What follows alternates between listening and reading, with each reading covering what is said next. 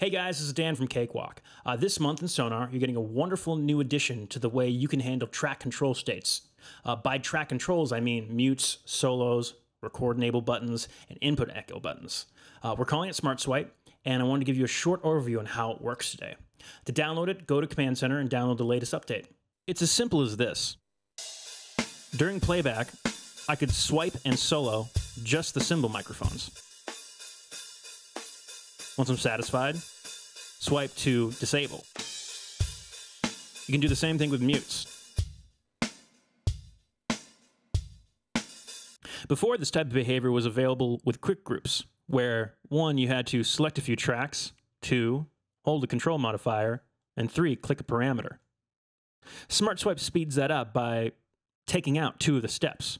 You just click, swipe, and it's as simple as that. If you move over to the console view, I could swipe to deactivate all of the Pro Channel modules.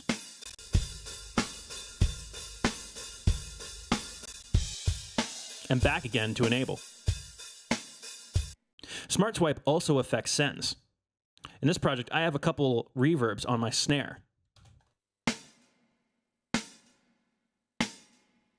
I can swipe vertically to deactivate those sends, and then back again to activate them. And of course, you could also mute the returns with swipe as well. And that's Smart Swipe in Sonar Artist, Sonar Professional, and Sonar Platinum.